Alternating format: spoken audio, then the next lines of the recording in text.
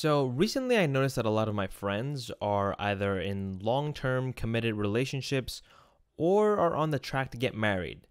Like I actually have some friends that are getting married this summer, others that are engaged, others that are getting ready to get engaged. And then there's me, fresh out of a long-term relationship, thinking about all of this and saying, wow, I'm glad I'm not them. And I'm not saying this to throw shade at my friends, of course. It's more to say that I'm not in that place in my life. But at the same time, I don't think people in my age group should really be in that place in their lives. Keep in mind, I'm 22 going on 23, and most of my friends with some error of margin are around a year to 2 years older or younger. And I'm talking about this because I'm seeing a lot of comments that are something along the lines of, I don't have a girlfriend and I don't know how to get one, or I can't find love and I've been looking and I just can't do it. And to those of you, I say, don't get a girlfriend. Don't look for love. Don't look for a relationship.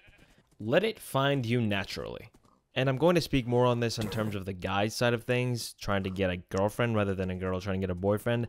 Mainly because I don't have much experience looking for a boyfriend. In fact, I don't have any at all. When you're in the younger 15 to 20 range, trying to get a relationship is in many cases pointless because you end up breaking up anyway. Sure, it's good for experience and to understand what it's like to be in one, but it's not usually lasting too long. Then again, I have a couple of friends that are 8 years together, high school sweethearts, engaged, and it worked out for them. So it's not to say that it doesn't happen, it's just very unlikely. But other than that, other than to just have a bit of fun and just experiment and understand what it's like to be in a relationship, there's really no point in doing the high school relationship type of thing. You know, focus on school, focus on sports, focus on friends and making friends. But if you fully understand all of this stuff, you're looking for hookups, you're looking for a short relationship or just to date casually, fine, run it. That's a completely different thing, and go right ahead. And then as you get older, you're in college, you're out of school, you're doing life as a whole. Think about what your goals as a guy are first. Think of what your goals are. Think of what you want to do. Think of what type of lifestyle you want to lead. If you don't know what lifestyle you want to lead, if you don't know what your interests fully are, you probably don't want to bog any of that down with a partner or a girlfriend or any sort of relationship like that, for that matter. Any sort of romantic relationship you probably don't want to have to deal with. Because the truth is, when you do enter a relationship, everything becomes slower and you do it less. And that goes from schoolwork to friends to sports to anything. Because you are so infatuated with some new person in your life that is making you feel all the good feelings of being infatuated and hormones and all kinds of fun stuff. Everything is going to take a back seat for quite a significant amount of time. I'm talking months here. And that's kind of a biological thing because as humans, as a species, our goal is to ensure that the species survives. That means procreation, that means being in relationships, that means just creating the new generation, making children, okay? So it is all natural. These are all natural things that go through our heads and why we do the things we do. But, okay, seriously, here we go again with the skeletons. It makes sense why everything else takes a back seat because we are doing the most important thing that we can for our species to survive. But with that comes the problem of the societal way that humanity has now grown to be. We now have jobs and have goals and aspirations for ourselves that all come to a halt when we find a partner. They all kind of take a back seat because our now primal goal of continuing the species comes first. And of course, that eventually fades away with time. And if that fades away in an aggressive way and you end up breaking up with that person, you end up thinking, wow, that was a year of my life. What have I been doing in this year? And then you start to realize that you haven't been really doing much of anything else other than hanging out with your girlfriend. And you try to go back to everything. Your friends are kind of annoyed at you because you haven't hung out with them. Your grades might have suffered immensely. Your boss might be pissed off with you chronically to the point where you might have been fired. A lot of things could have happened because of this relationship. So that's why I say don't get a relationship. On the other side of that coin, if you're someone who has a good understanding of what they want in life, you have a good understanding of how you want your life to go, what you want in a partner, then I would try and look for a girlfriend, right? Because it's more of a thing that's missing from your life rather than the sole purpose of your life. A lot of people go into relationships thinking that this is their only source of happiness and that this is the only way that they're going to be happy and find success in their life. And the truth is that is the worst possible way to think about it.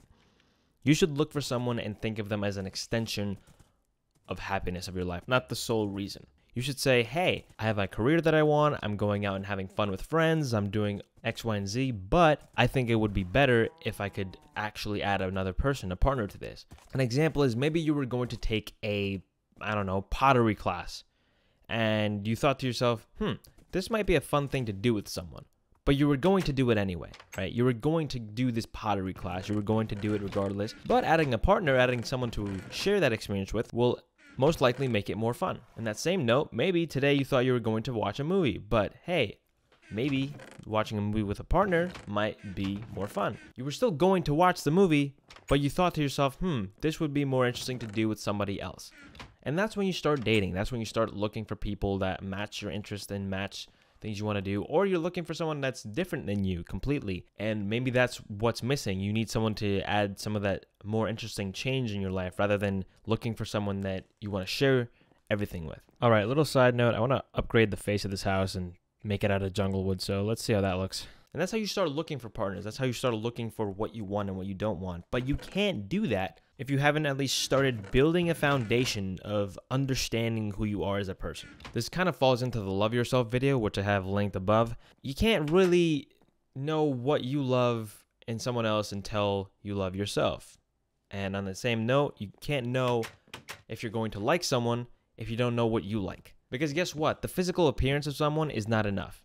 And as a guy, you might think it's enough, because with guys, it's kind of a 50-50. You need to like what your partner looks like a lot of the time to actually be attracted to them. But guess what? Looks fade over time. You get older, you get wrinkly, you get white hair and saggy skin and all kinds of other fun stuff. So what's left? The person's intellect, the person's personality, the things the person likes to do. People are still themselves when they get older, maybe a little different as they get older, but they still are themselves. Unlike looks, personality does not fade, intellect does not fade. And once again, if you don't know what you're looking for, if you don't know what you like, other than knowing what you want your partner to look like, you're not going to find someone that you want to be with. And that's a mistake that a lot of people make. And I hate to be the person that says find yourself first without finding a partner, but you don't have to fully find yourself, okay? You just need to have a good understanding of what you want. Take me, for example. I've had one relationship, one serious one anyway. And I learned a lot of things from that relationship. I'm glad that I had that relationship. And I'm also glad that when I got into that relationship, I wasn't necessarily looking for one, but I was definitely not opposed to having one. But before entering that relationship, I had a good understanding of what I wanted, who I wanted to be, and what I was doing, okay? I understood that, hey, I want to be in the media industries. I want to be a YouTuber. I want to do this. Or, for example, these are my hobbies. I like playing video games. I like to travel to new places. I like doing X, Y, and Z. And logically, with those things in mind, I knew what I kind of needed in common with a partner. Start figuring that stuff out for yourself, and then you'll see how easy it is to meet someone. For example, let's say you're like me, and you like to play pickleball.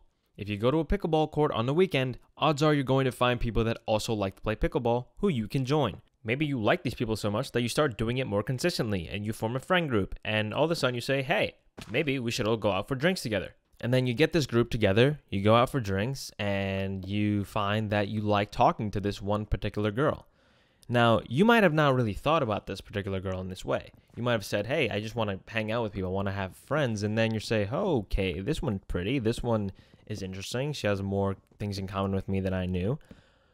What if I ask her out on a date, right? That kind of sucks, doesn't it?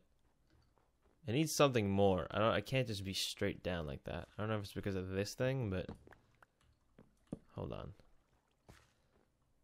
Maybe the glowstone is bothering me. This is turbo boring. I don't like this at all. Let's try that again. Anyway, back to the pickleball group. So after you go out for drinks with the whole group, you pull this girl aside. Let's call her Jane. Pull this Jane Doe aside and you say, hey, I think you're attractive. I think we have things in common. We should get a drink sometime by ourselves. And if she says yes, then great. Go on a few dates. Hopefully you like her and hopefully she likes you back. And if she says no, guess what?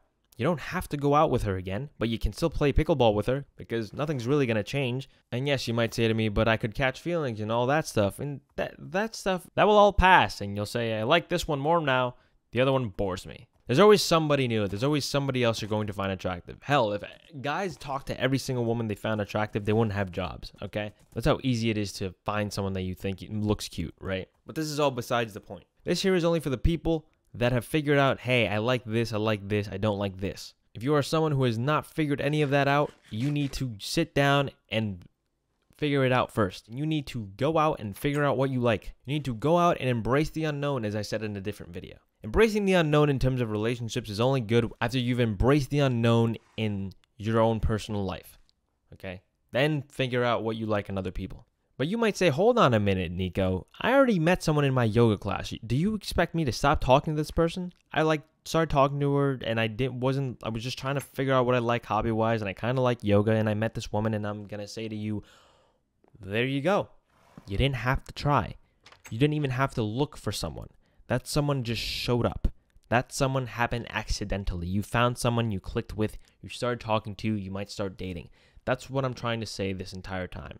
You don't have to try so hard. When you're in your teens, when you're in your 20s, and you're trying new things and experiencing life and understanding what you like and building a foundation for yourself, that's when that person is just going to show up naturally.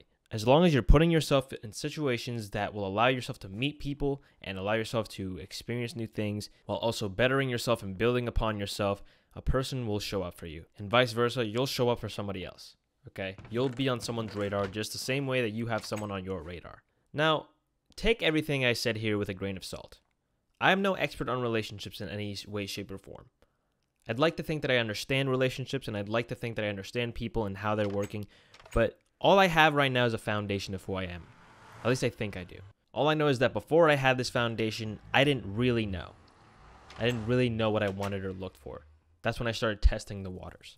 Maybe for you, trying to find a relationship is a better approach. And to you, I say, run it. Let me know in the comments how it went. If it worked, if you think that your approach is better, please let me know, because I'm open to being wrong, guys. I'm open to being wrong about things. But regardless, in my opinion, don't look for a girlfriend.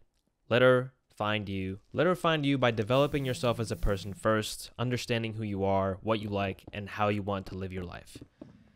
Thank you all so much for watching, and as always, good night and good luck.